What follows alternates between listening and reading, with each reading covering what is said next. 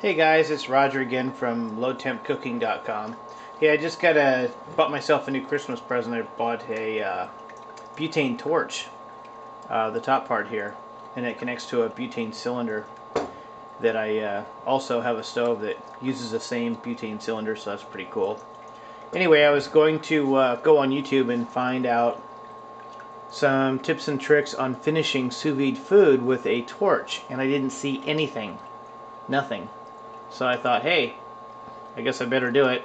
So I'm going to give it a shot. I'll probably mess it up since it's my first attempt at finishing a sous vide dish with a butane torch. So over here we've got the Polyscience Sous Vide Professional, and I'm actually doing some chicken breast. And here's another tip for you. If you're trying to keep the heat in, you can use a piece of saran wrap. So I use that as a kind of a makeshift lid. But inside, it's 140 degree Fahrenheit temperature water circulating, and I'm going to reach in and grab that chicken breast. I got two chicken breasts right there, and you can see their sous vide cooks are nice and moist. They're just vacuum sealed in a high temp pouch. So I'm going to go ahead and pull those out. Come over here, and usually what I'll do if I use a knife to open these, just another little tip, is you can see the seam here.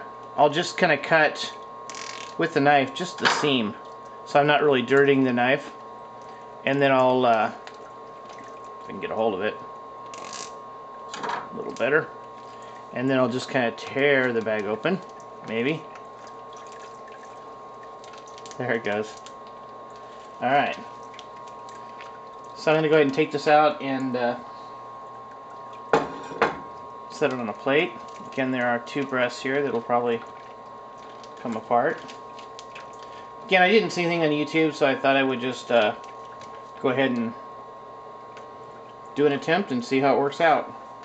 I'm going to grab a paper towel, be right back.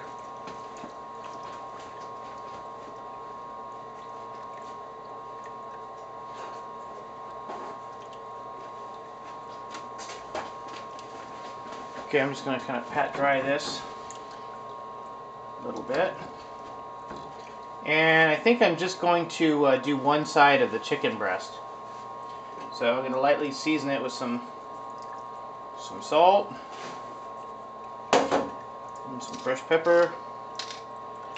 And then we're going to give this a shot. I don't know if I should be putting some olive oil on it or anything like that. I'm just going to give it a shot and we'll see what happens. And I'll probably turn it down a little bit and see what we got.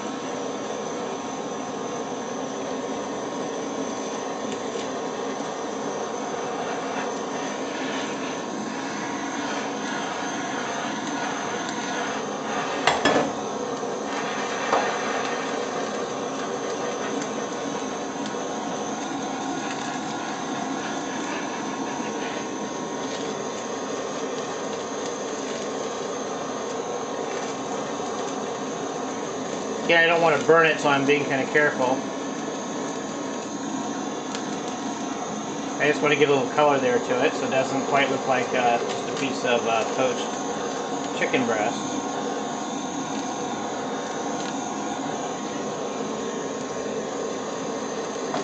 And some olive oil may have made a difference, so I might have to try that on the next piece here. And I don't want it to taste burnt, I just want to kind of sear it off a little bit. See it kind of.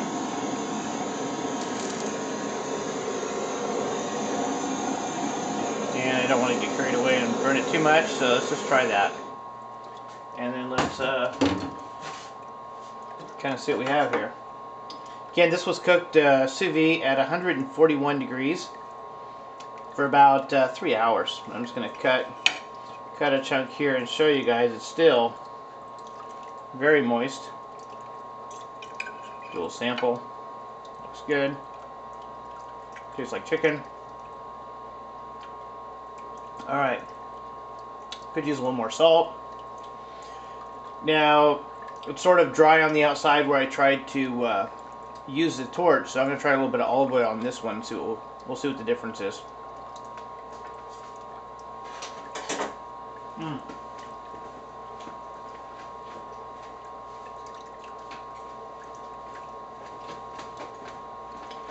Okay.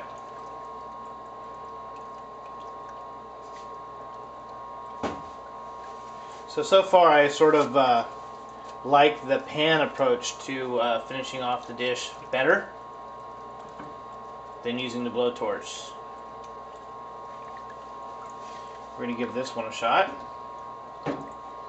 Again, I'll zoom the camera in. See the sous vide supreme over on that side.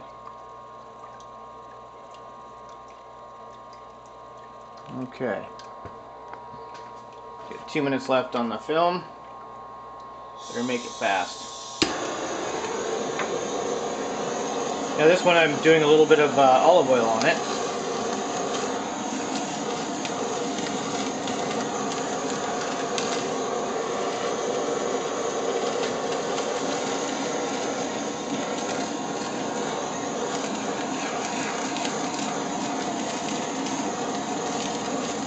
And I probably have about a minute and a half of film left on there.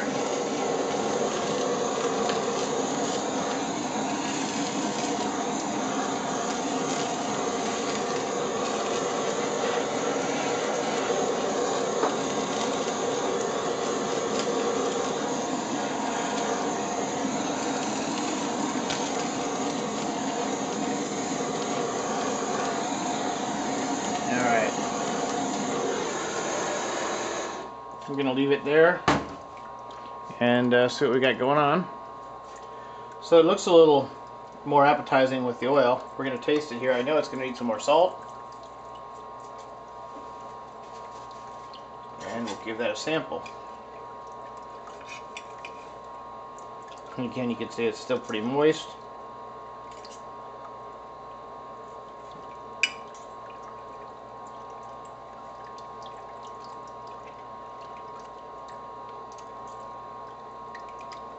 Okay. I like the flavor better when I browned it with the olive oil on it. It tastes a little better.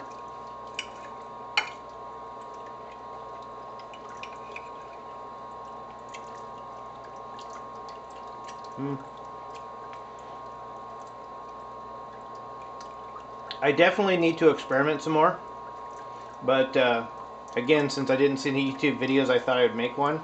So I'm going to invite you over to lowtempcooking.com, and you can discuss it in our forums, and together we'll all find the answer we're looking for.